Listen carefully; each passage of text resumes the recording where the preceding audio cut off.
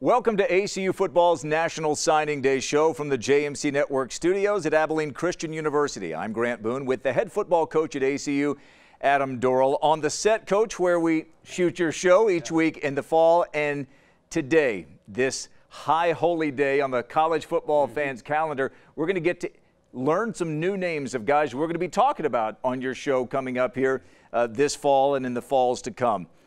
This is a special day for players. It's a big day for fans. What does National Signing Day mean for a head football coach? Well, I mean, it means a lot, man. It's a culmination of a lot of people's work. You know, you think about all the people that have to help us when we have official visits between assistant coaches, strength coaches, trainers, the academic support staff, teachers across campus meeting with players for academic visits. And so there's a lot, you know, the casual fan doesn't understand how much work goes into recruiting. And so it's just great to see it all come to fruition and see us add new Wildcats. And then really for us, it really transitions us right into spring football. And so, you know, for me, you know, we unofficially start when we get back from Christmas, but I think everybody would tell you, like, once signing day is over, that next season's really, really here. So, you know, it's exciting, Grant. I feel like we've had you know, in year 3, had another really good class, really solid, and, you know, I'm proud of our guys' work. Today, especially for college football fans, does feel like Christmas. Yeah. It's 6 weeks late. You get to open up some presents here, so we get to unwrap some names of some new guys. But before we hear these new names that we're going to see today, maybe give us an emphasis or two that you gave to your staff over this last year as they put together this recruiting plan. Yeah, it was very unique, Grant, because this year we were really broad. I mean, we literally needed basically every position other than a punter and a kicker, and so felt like we were able to go out and address those needs. So it was a very unique year.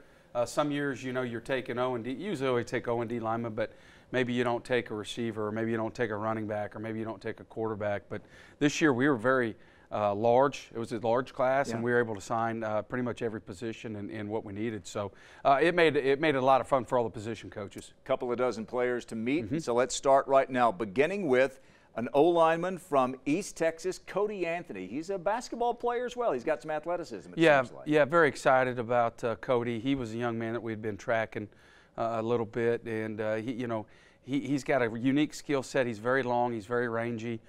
We went over and watched him play basketball. I was immediately really impressed with him and really sold after watching him play basketball. Rangy. And as many minutes as he played in that basketball game for weighing 255 pounds right now, just super impressed, unselfish kid, great family, comes from a great family, and he's a very, very high character, high academic guy, and we're going to start him off at tackle and just feel like he's got a chance to be great. He's been a multi-year team captain in a high school football program. That means something. It does. Yeah. It really does. Yeah. And so just he really fits here at ACU, and I think he really felt that when he came. ACU fans will remember North Lamar High School. That's the alma mater of the all-time touchdown leader at ACU. Billy Malone went there to North Lamar. Speaking of quarterbacks, here's a guy that was kind of a dual threat guy, Justin Clark, a kid that you're going to use, I think, as a wide receiver from Dallas. And what do you envision from this Prosper High School grad? Yeah, he's from Prosper, a very good high school football program. Justine played on a team. A lot of kids are going out of here today signing a letter of intent. So he played on a really, really good team. The thing that sticks out to me, he's got really good ball skills after the catch for a kid that long. Sometimes you see that more in your slot receivers, but he really exhibits good ball skills after the catch. He's got a really good catch radius. Again, very high football IQ. Love his family background. Both his mom and dad are retired Army vets, and just there's a lot of structure, a lot of discipline there. And you know, he's got to get in here and bulk up and get into the weight room, but certainly feel like he has a chance to help us potentially next year because he's just got such a good skill set already. Your offensive coordinator, Josh Lambertson, is not afraid to run the direct snap, the Wildcat, and he ran that a lot, didn't he? Yeah, he did. At Prosper. All right, staying on the offensive side of the ball, you get a rangy wide receiver from Mesquite High School, also a jumper and a relay man in track and field. Tell us about Devin Davis. Yeah, again, just the thing that really stood out to me, when you start getting a lot of receivers on the board, a lot of times, Grant, they run together. And the thing with both of those kids, I was super impressed when we went and did our home visits with them. And, you know, that's just as much an interview for us as it is them. And super impressed with him and what they did. He and his fellow seniors, you know, they won one game as juniors. And he was a team captain on that team. And just, I'll never forget when I you know, basically asked him a loaded question, and just his response on how he took ownership and what they started doing as captains going into their senior year, that was on them. You know, their accountability club and how they woke each other up. I just thought it was, for a guy who's 17 years old, just to understand football in depth like that from a culture standpoint, I just was blown away, really blown away. And he is a good-looking young man already. He's very developed. He's, you know, we could run him out there right now, and he looks like a junior. And again, he can high point a football. He can do that. Very good at blocking on the perimeter, but without question, he's an outside receiver, and he'll have a chance to help us next year. All right, staying in the Metroplex, you get a major talent at linebacker from Lake Dallas High School's Darrell Minor Jr. Yeah, I came into Darrell a little bit late in the recruiting process. Darrell can run really well. He's a Mike or Will. He's definitely an inside-the-box guy. Love his physicality. He's got good ball skills as far as when he's getting in and popping the ball, trying to get the ball loose. But again, what we really look for is in a high school linebacker is, man, do they close to contact? Are they physical when they get there? It's one thing to watch a guy running around blocks, and you see a lot of that in high. You want to see a guy running through blocks, and man, he certainly epitomizes that. And then just for what you have to do in the Southland Conference, your linebackers have to be able to cover, and he certainly does that. His dad played at Oregon State, spent a little time in the NFL, and was a fine running back, and his son plays on the other side of the ball. All right, from Forney High School just east of Dallas, you get a defensive end, Will Morgan. He played some tight end in high school. Baseball player as well. You see him on the defensive side? We do. You know, that's just a philosophy of mine. Anytime we get into a internal recruiting battle on is he going to play offense or defense, whether it's a tight end / D lineman or a receiver corner, we usually go to the defensive side of the football, and we just feel like Will, a couple things I really like about him, you know, from a great family. His dad's a high school football coach. Will's been very competitive throughout his career. He's you know, a high 20s ACT type kid. Really is going to fit here. He's longer than he is taller, and so he's got a chance to just get really big through the shoulders, and good football IQ, plays hard, team. I mean, there's just so many things. You Your kind of guy. Check. Yeah, he's going to fit in great here. All right, back to East Texas. You get another young man who played on both sides. You have him slotted, I think, as a linebacker from Paris High School, James Neal. Yeah, James. Very excited about James. You got to understand his background. He had spent the previous 3 years basically spending the majority of his time playing running back. And so you watch his film, and it's really good. But then you watch his film and know that he's only done that for 1 year. At 189 pounds, his physicality, his ability to reroute slot receivers. We're going to put him out at Sam with Quayshawn. Another guy who went from offense to defense. Yeah, exactly, and he has that skill set. But, you know, for a guy like him, obviously we've got to get all these young men bigger, faster, stronger. But for a guy at 189 pounds, just the physicality and the pop that he exhibits, and he can run, you know, and so I'm very, very excited about him. He's a kid, again, we kind of came into a little bit later in the process, but immediately hit it off with him, and I'm super excited that he's going to be a Wildcat. We met Devin Davis earlier from Mesquite High. One of his high school teammates is going to be a college teammate with him, defensive end Osaraton Obadiah. You got to get a nickname for this guy, don't you?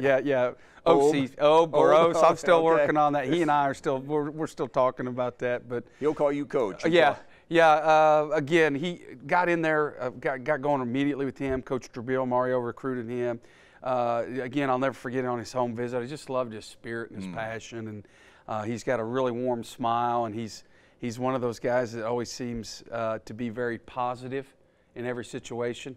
And again, talking to him about their junior year to senior year, Grant, you look at him, and he's just he epitomizes of what we have to do here at ACU on the O&D lines. We have to find young men that are high character kids, good students, and they have frames. And his frame right now, you look at him, and I think we got him at 225, 230 when he was here, but just the girth in his shoulders and his length, he's going to be a really, really good player. He wants to be great. He continually works hard to hone his craft. I mean, he's a football junkie, and so we're going to get him in here immediately, start putting weight on him, and see if he can potentially help us next year. No energy vampires allowed. No. That's why you love a guy like that, don't you? I do. Yeah. Brings a lot to the locker room.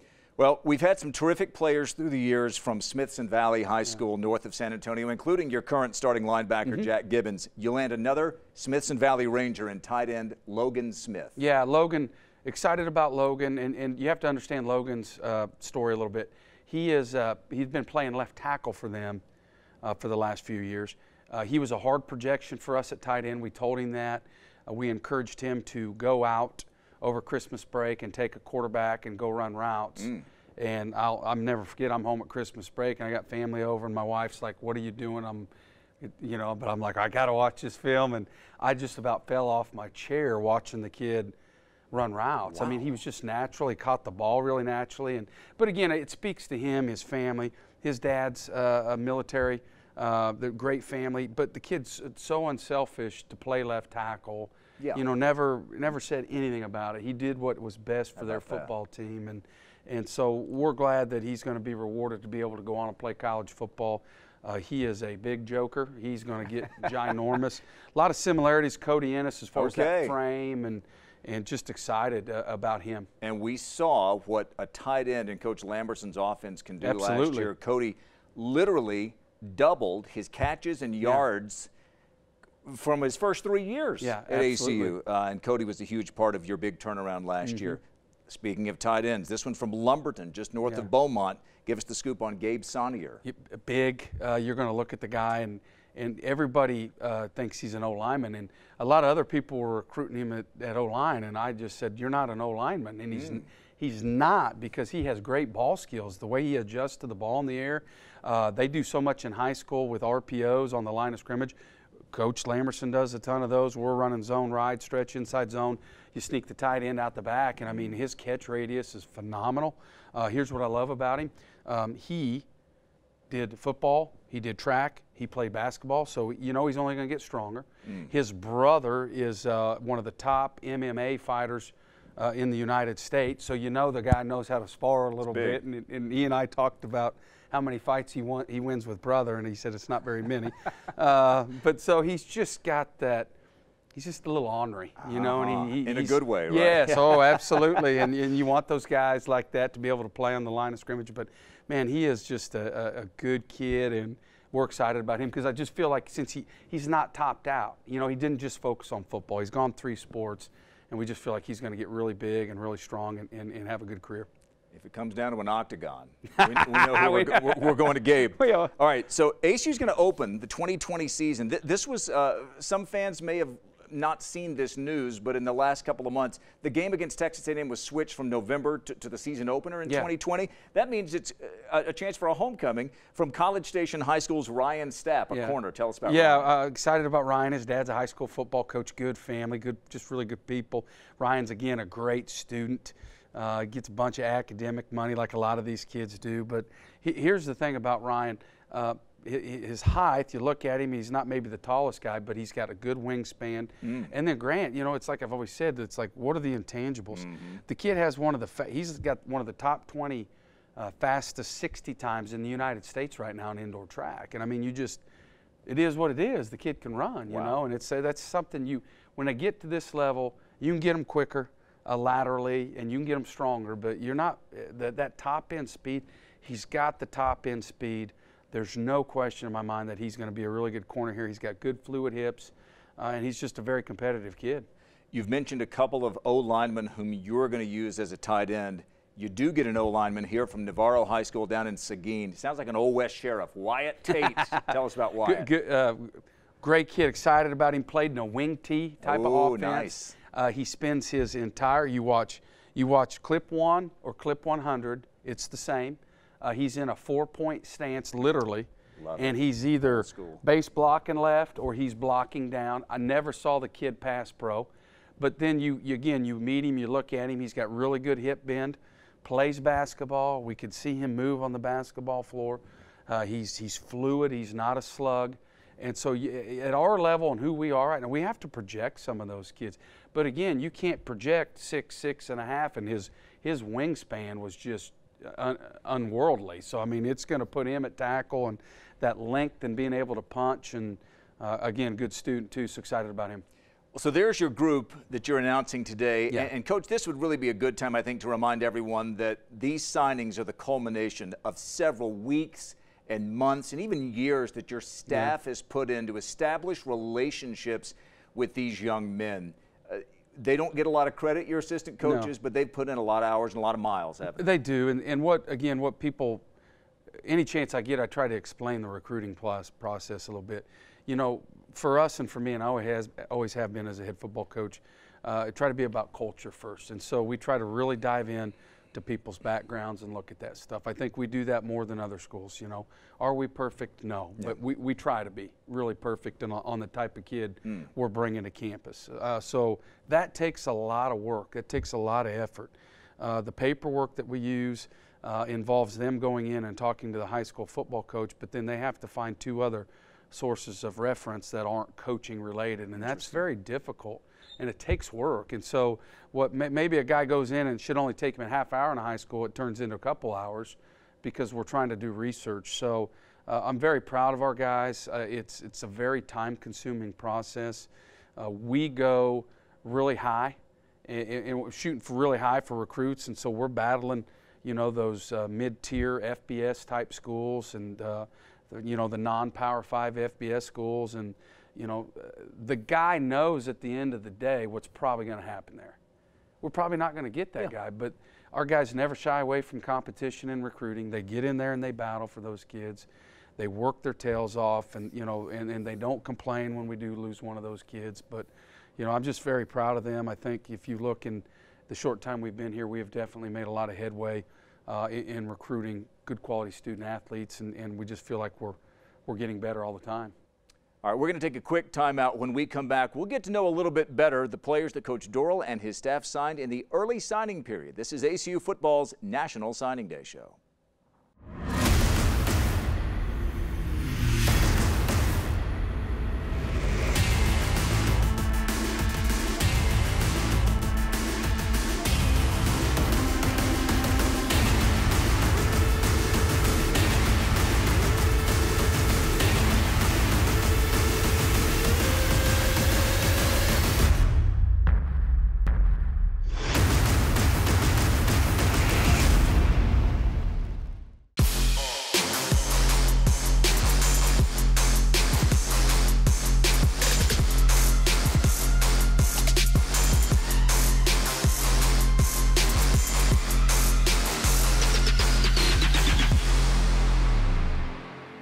This is the first year of the new early signing period. It happened back in December. We've come to know the names of another dozen new Wildcats to go along with the ones that we just mentioned.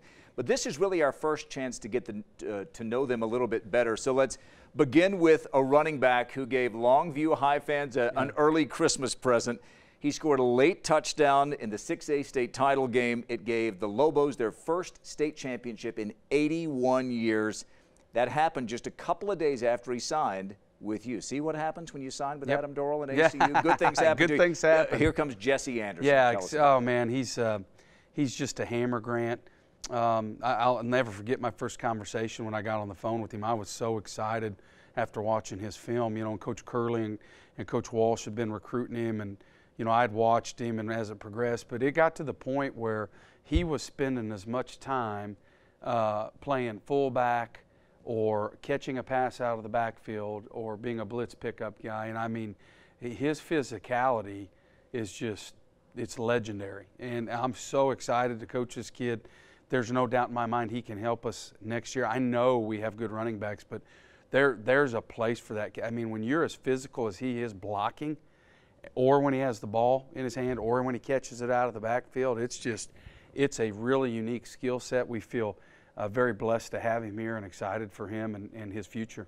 Well, what a memory for him and that Longview High School team. From the JUCO ranks, you bring in a tight end from Fort Wayne, Indiana by way of Arizona Western Community College. Tell us about Paxton Bergdahl. Yeah, Paxton started his career at the University of Ohio and then transferred to the junior college. Again, he's a very good student, big, tall kid. He's going to really help our quarterbacks out in the pass game.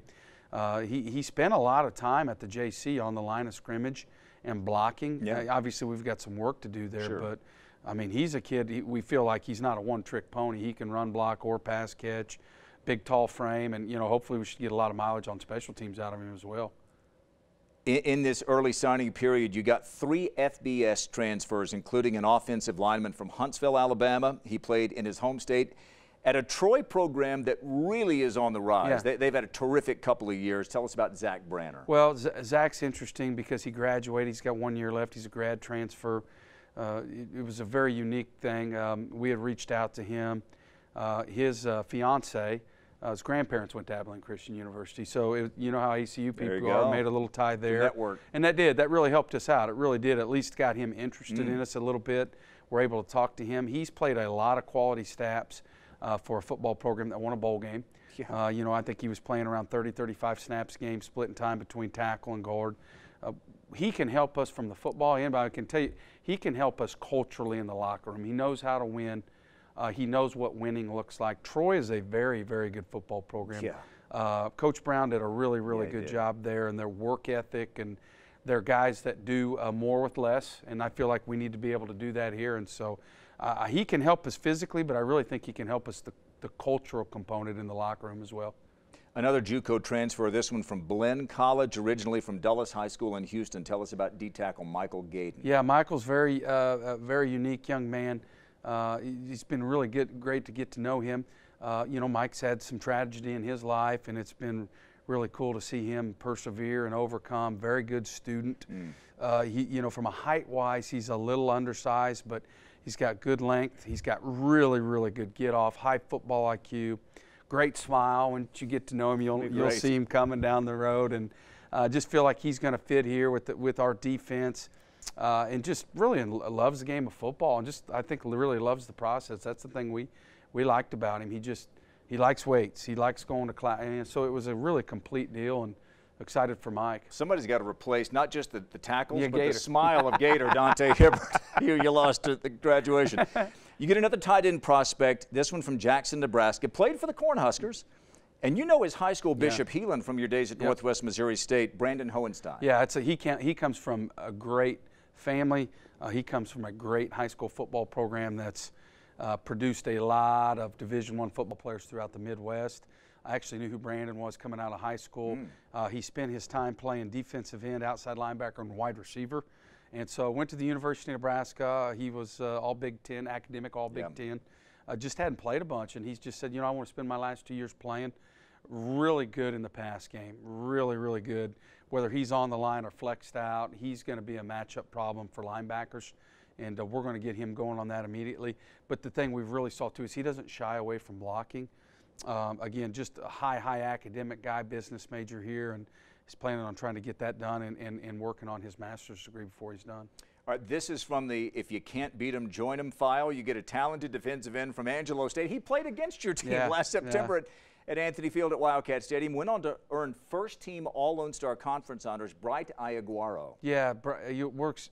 I've known who Bright is for a while. Obviously, I had a relationship with Coach Wagner there, and Bright got done, and he had the same thing, grad transfer, had 1 year left, and just said that, he wanted to try to go a little bit higher and see if he could play at this level. No doubt in my mind he can. He's in grad school right now. He's been a real pleasure to have. He's been great for our guys. He is already here. Yes.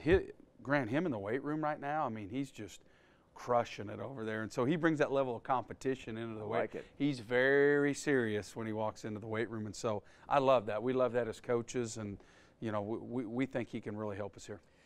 Another D lineman comes your way from Brandon, Mississippi, and Mississippi Gulf Coast Community College, a terrific junior college program. Tell us about LaKendrick Jones. Yeah, LaKendrick, really good player.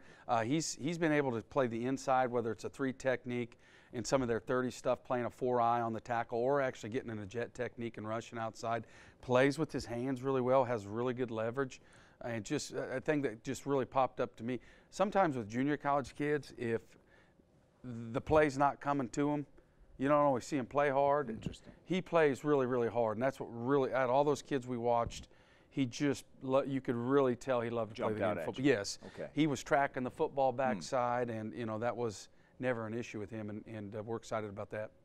We talk a lot about that terrific junior college conference, the Jayhawk League up in Kansas. That's where you found Alex Lofton at Butler Community College. You bring in one of their teammates. He's a linebacker. maybe a touch under 6 feet, Hunter Keir. Yeah.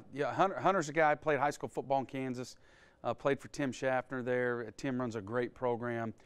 They do a phenomenal job. And I'll just say it like this: if you are a Kansas kid and you start for Butler, you're a good player, because they bring so many kids from out of state. Yeah, and so he's been really business major, really good student, great family, and he always makes plays. And so, you know, for me, Grant, we always get into you would like the student athlete to be, you know, this long and this high, you know, but at the end of the day, if they're making plays on film and it's just consistent, it's like week 1, week 2, week 3, week 4, and you start looking at reasons why you shouldn't take the guy, and you can't really find him. And to me, that says something about him and who he is.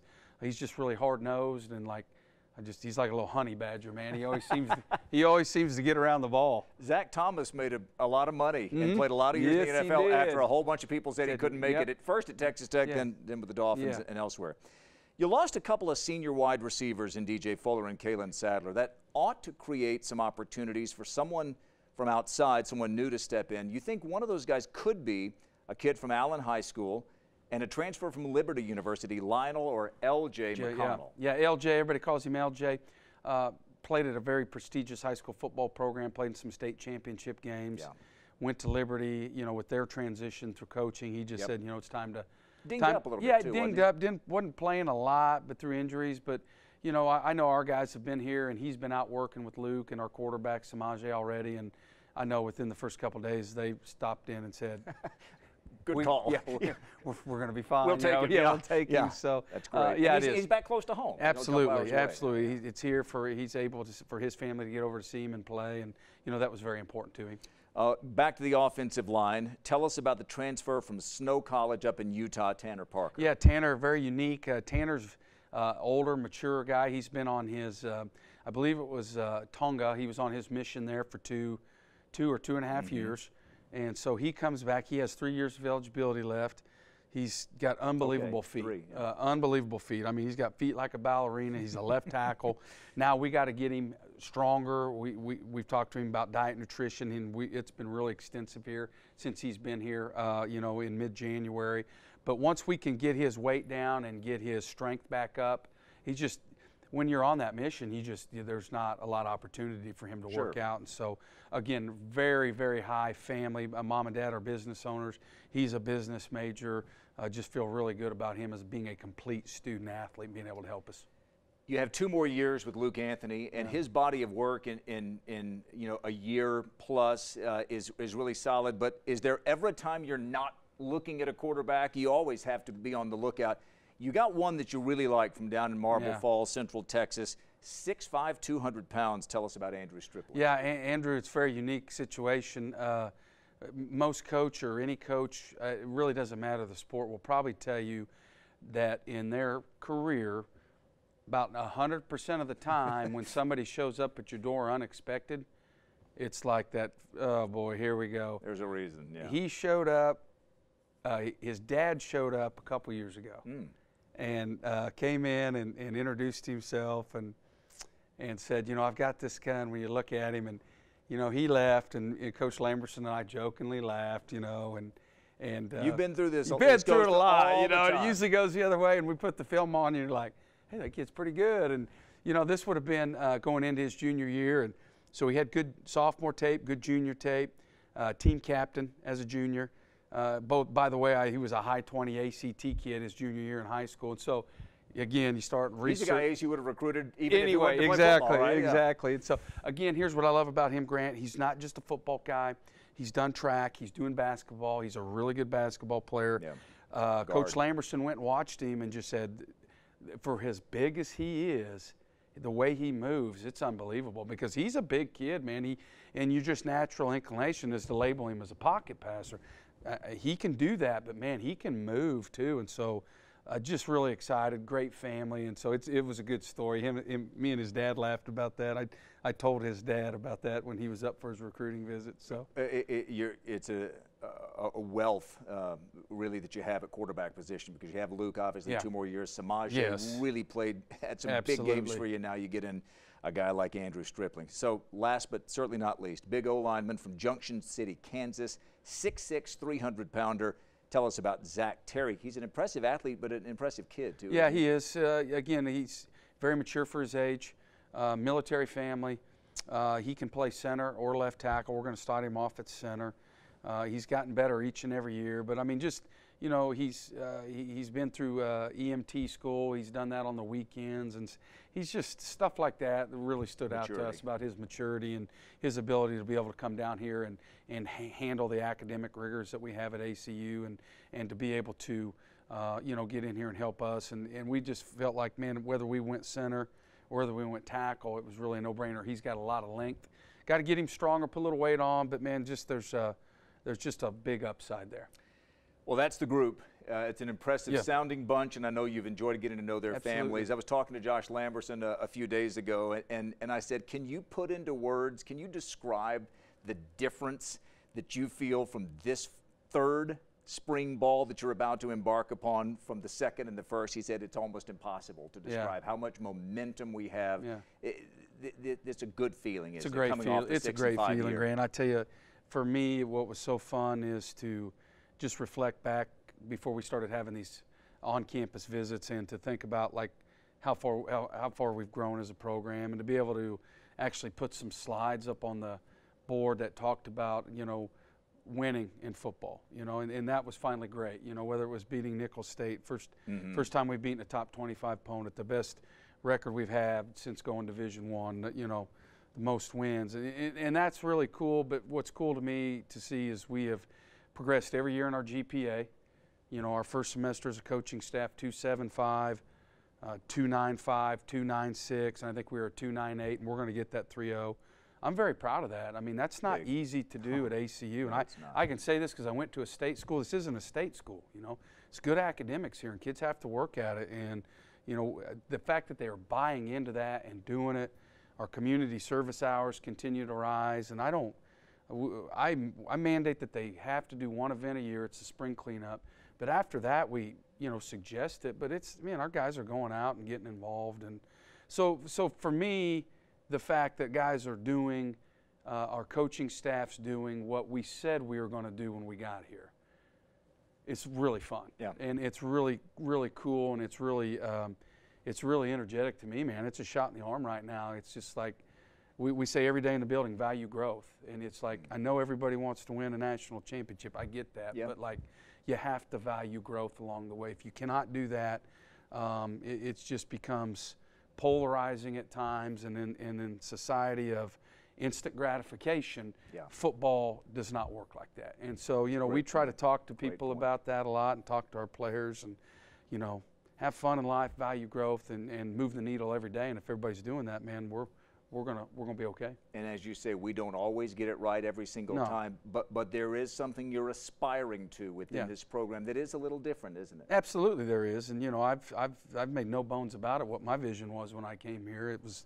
not to be, you know, average. You know, and I told Dr. Schubert that, and I told everybody else that, and we're trending, you know, in that direction. And so to be able to see that stuff on the rise, and what's been really cool for me is to see whether it's a booster alum, a faculty member, you know, acknowledging that we're getting better in those areas, man. Like, that's why I always encourage, whether it's booster, like, tell the kids that, man. Tell them, like, hey, I'm proud of you. You're getting better. That stuff's powerful, man. And I think sometimes people think that the only way athletes and coaches get gratification is from a scoreboard, and that's not true. That's not true at all, man. If people know that the body of work's getting better and people can take that home each and every day and hang their hat on it, man, it's good stuff, and it feels really good. Congratulations. Thank you. Appreciate Another it. National Signing Day is in the books, and you can get all of the scoop on all of these players on ACUsports.com. For Coach Adam Dorrel, I'm Grant Boone. Thanks for watching ACU Football's National Signing Day show, and go Wildcats.